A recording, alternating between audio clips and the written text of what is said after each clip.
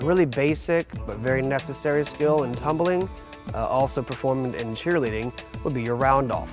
It is similar to a cartwheel in the sense that you start it just like a cartwheel, but the ending is what makes it a little different. The cartwheel, you would keep your legs separated, and in a round off, you would aggressively bring them together and land on 2 feet. Coming out of this skill, coming out of the round off, most kids or most athletes performing in gymnastics or cheerleading would do either a back handspring or a back tuck, which leads to other skills.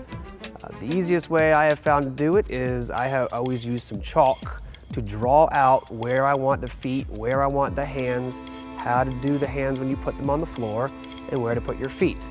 There are numerous different drills that I have acquired over the years that I use with my athletes, and most of them have to do with a cartwheel or snapping out of a handstand onto both feet aggressively.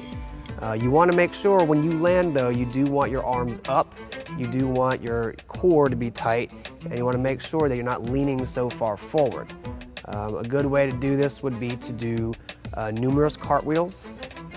Cartwheels step together, where you would land on 1 foot first, pull the 2nd foot in, and that would simulate how you're going to land, and then aggressively bring your legs together a little earlier to do the round off later.